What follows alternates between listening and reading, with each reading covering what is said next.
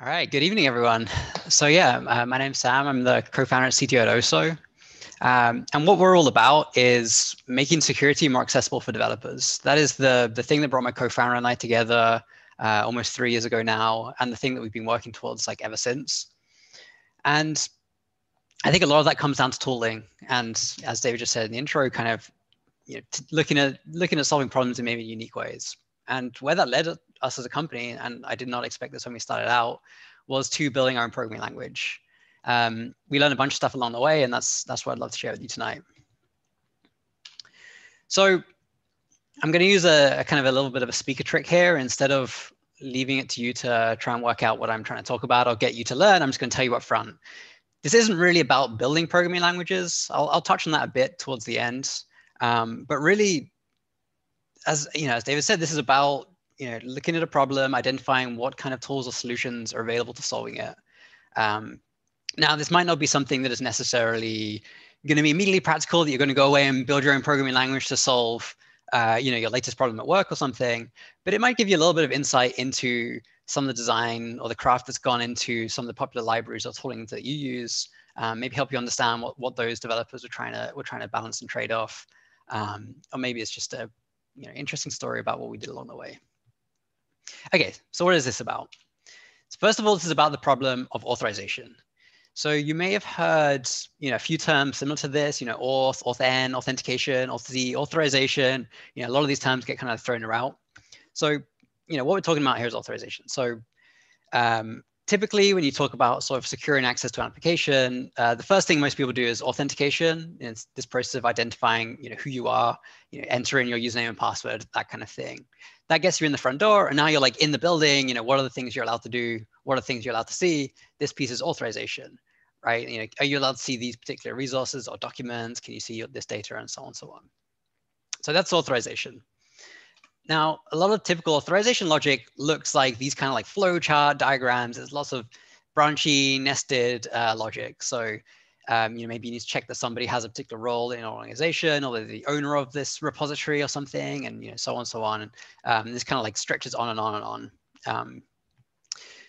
So, the question then becomes, well, like, how do I get this kind of logic and add it to my application, right? So what I need to get as my end result is that a user interacting with my app is going to get either right access to the right data, or maybe something saying that this is not authorized. And so this kind of comes down to like how can I represent that sort of like nested flowchart of logic? I can do this if this, otherwise if this, and so on and so on. How can I represent that as code?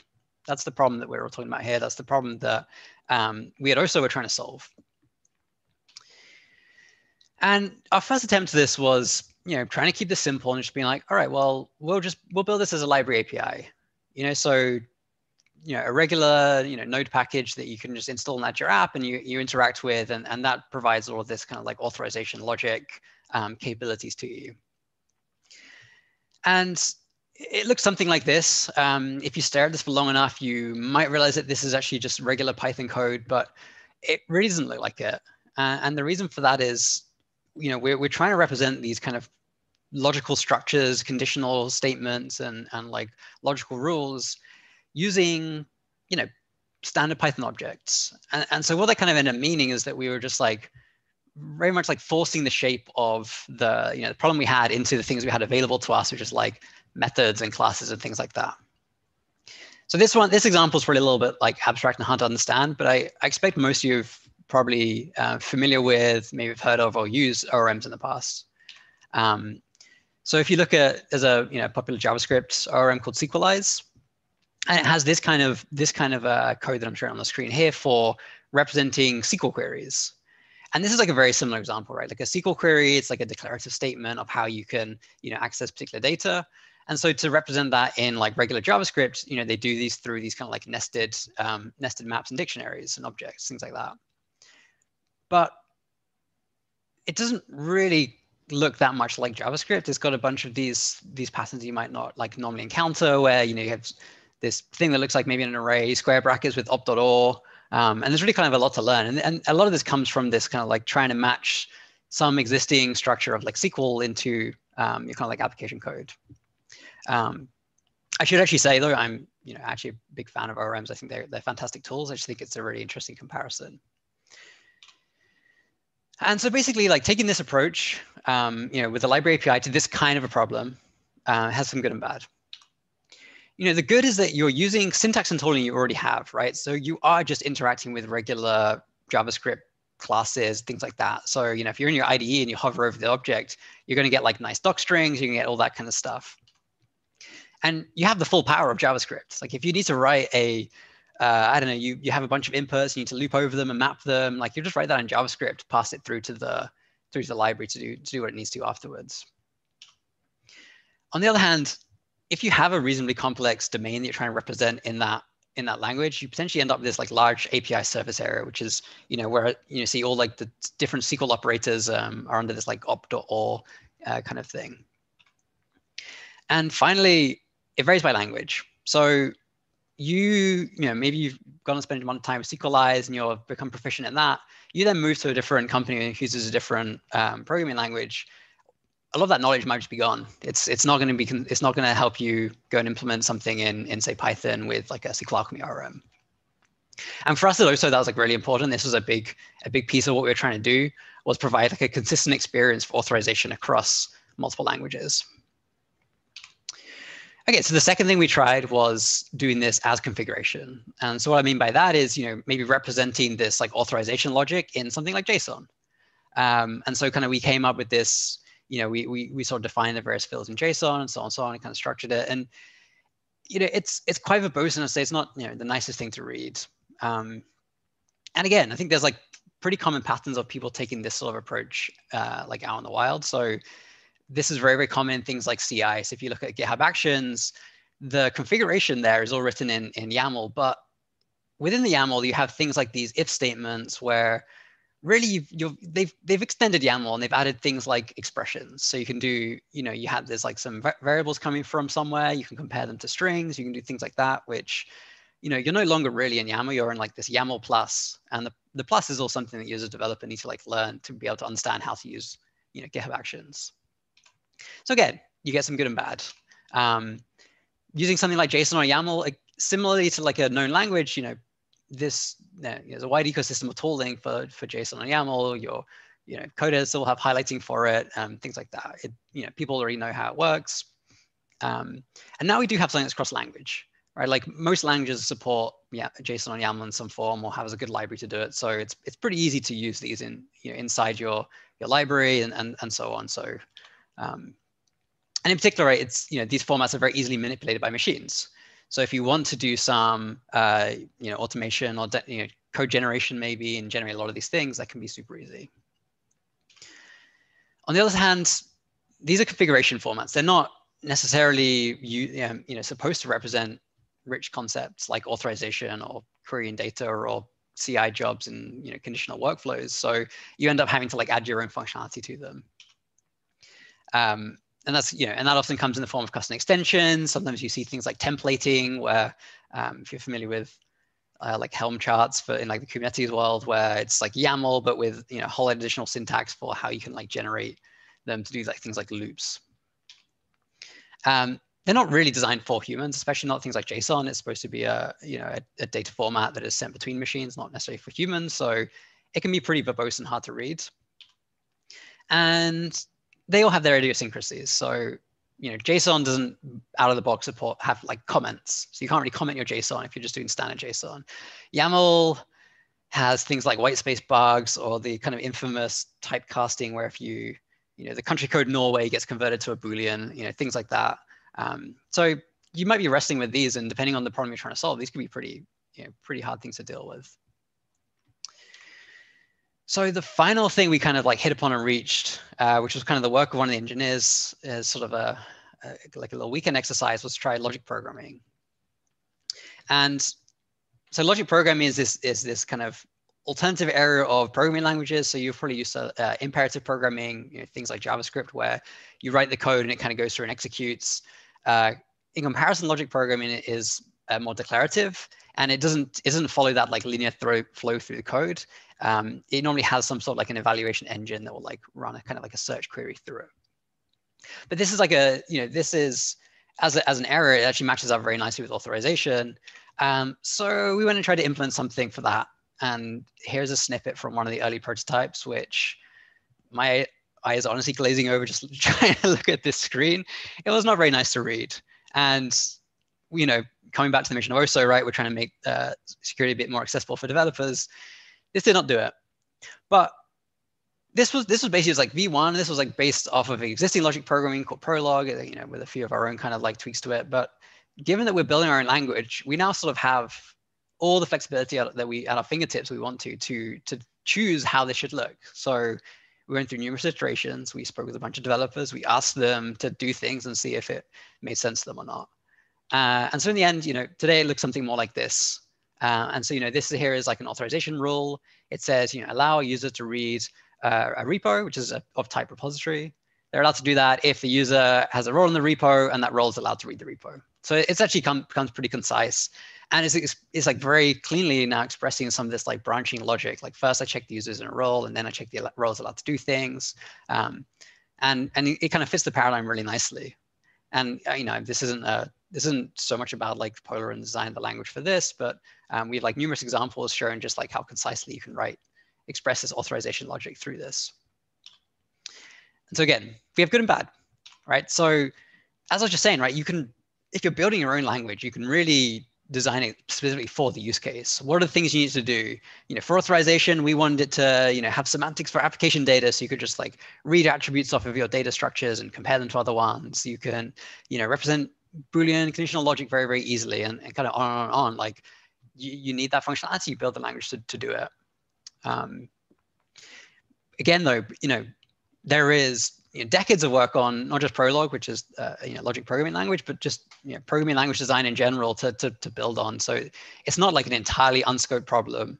You know, for example, I'm personally like a big fan of Rust, and one of the things that people often say about Rust is that it's not really doing anything new. It's just taking a lot of old research and putting it into one language. So you can kind of do some of that. And finally, it also meets that criteria that we really wanted, that is language agnostic. So we have the, you know, the Polar language, something that you can express your authorization logic in. And I'll talk about this in a bit soon, but you can use this across any language, right? So whether in Python or JavaScript or Ruby, like you have the same like interface to work with. Now, there are some downsides, right? So in creating our new language, we have now created a learning curve for people. We have created something that everyone's gonna have to learn if they want to be able to use the OSO product and to write Polar authorization logic. They now need to learn this language. And you can kind of mitigate this, like as I showed in the example. We had a very, very user-unfriendly experience. We try to make it better, so you can try and keep the learning curve. I never know which one it is, shallow or steep, but the one where people get to learn stuff pretty quickly. But it has to be said, there is a learning curve. You're asking someone to learn something new. And like in the case of Polar, it's a logic programming language. So it's a kind of a newer paradigm. It's got like a bunch of learning things from that.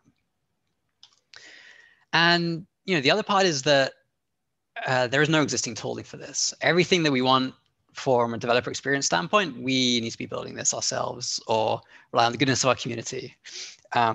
So we early on built a syntax highlighting for VS Code, for example, but there are other editors that don't yet have that.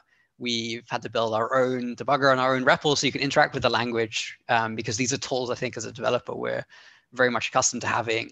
And so this can end up being like a lot of additional work, right? You're effectively, you're trying to create this developer experience that most people would get just by nature of using the well-established language. And so, it's a kind of a case of like balance all of these pros and cons carefully. I do want to talk a little bit about what it actually took for us to go ahead and build Polar, the language, and build the product on top of it, and so on, because I think it's a kind of an interesting piece. Like the next step on, it's like, okay, cool, here are some trade-offs about design, but then what happens, right? What comes next? So the sort of bottom of all of this is, or the top in this diagram is going to be, is Polar core. So this is the core language, the implementation of the language, which we wrote in Rust. And we did this very intentionally for a number of reasons, which included being able to embed this in other languages. And one, because I'm a fan of the language, but also for security sensitive applications, it's got some nice like memory safety guarantees, things like that. And so this is like the one. This is the piece one. One giant piece of the implementation is the Polar language, and we get to do that once, and we get to do it in Rust. We then have a C-style API. So this is like a very common way to embed in multiple languages is through exposing some form of C API, and we compile the Polar Rust core into a library and then link it into other languages. But we also have a WASM API. And this is actually how we're supporting both Node, but also like browser JavaScript, is through using this Polar WASM API. So this is this, I probably won't try and go into WebAssembly too much because I don't think I can do it justice, but it's a kind of a new, I'd say very exciting area for this kind of like interrupt language that runs, in JavaScript. And it's particularly, it's a compile target for Rust code, for example. So it takes the entire Rust code that normally you would like build into a system library, a static library, that kind of thing, and gets compiled effectively into JavaScript, which is amazing. And there's like multiple languages that can target the WASM as the output format. There's also multiple languages that can use WASM, not just JavaScript. So you can also embed like a WASM runtime in your Go code and call it that way. So this is kind of like a really nice alternative way of making this like core Rust code exposed to a number of different languages. And so in particular, this is the current state of things today. This is like a little snippet from our doc site of like the languages you can choose. And these are all built on top of those two core APIs, all built on top of that one in a language implementation. And so this is kind of, the point I was getting at the beginning is to support all these languages. A lot of our hard work has gone into the language, and in exchange, we get to support things from, all the way from, I don't know, Java to Node and Go and things like that. It's come at a cost. There is a price for this. We had simplified some things, but this is a little screenshot from our GitHub Actions build job. Because basically, we have to compile that Rust code. We compile it across multiple different operating systems. And then we need to build all these separate libraries on top of this and test that all those work and potentially test those across different versions of different libraries. So there's definitely no such thing as, a free lunch in this case. It's still a lot of work that needs to go into actually package this. But then, again, the nice thing is like the vast majority of the code is all happening in a Rust piece, and the other stuff kind of all extrapolates from there.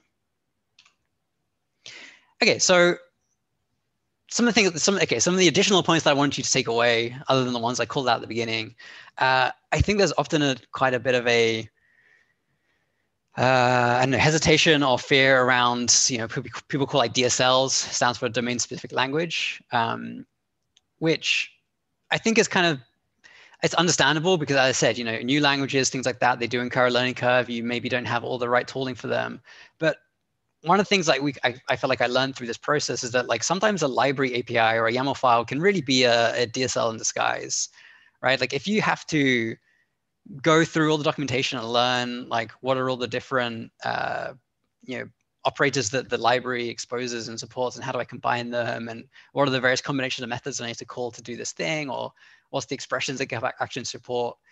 This is, at this point, you're basically learning a DSL, and you might be working with a DSL which has even worse support than a custom built one, right? Like you have expressions in GitHub that you can't debug, you don't get any syntax highlighting of that GitHub Actions expression that I know of, at least. And the final parting thought I wanted to share: building a language is fun. It's a ton of fun. Don't be too scared or put off by the crazy CI build chain. I think it's worth it. That's basically what I want to say. So thank you very much to everyone for listening. Just going to leave some links up here if you want to learn more about OSM, what we're about.